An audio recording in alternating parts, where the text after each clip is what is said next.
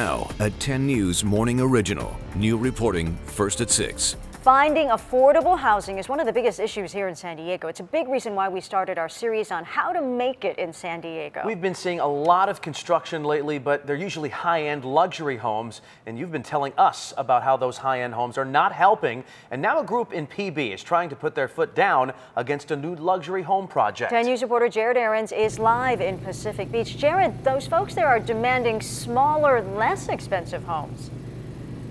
At Jason, Virginia, the plan right now is to build 30 homes here on Shasta and Roosevelt, some in that fenced-off lot over there, the rest spanning this entire city block. And people are upset. Usually we hear about complaints because projects are too dense. People here say it's not dense enough. They want to build more homes that they say will help the community and be homes that the average person can actually afford.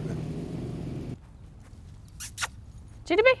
Sarah Shreves and her dog Jade moved back from LA to Pacific Beach for the community feel she grew up with. I feel so at home. I know my neighbors.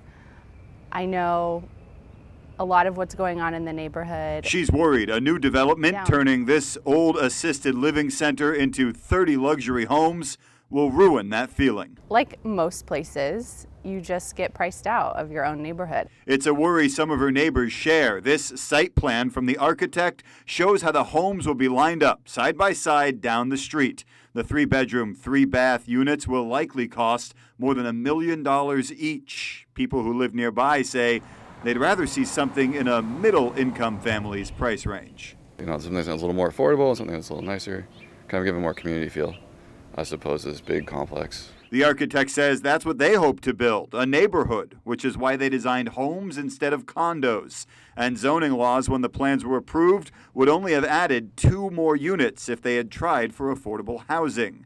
Either way, some neighbors feel stuck. It's kind of hard, but you know, what's the solution? And it's beachfront property and it's beautiful here. The developer says they're also adding provisions in the deeds that will prevent the owners of these new homes from using them as short-term vacation rentals. The group of PB people who oppose this project will be at City Council today. They're going to ask the council to remove the approval for the project and make the developers start over. We'll bring you their decision and when we get it. Live in Pacific Beach, Jared Aarons, 10 News. All right, Jared, thank you. We want to hear your personal concerns about affordable housing in San Diego and how you're making it in our great city. Email us at tips@10news.com or message us at facebook.com/ABC10news.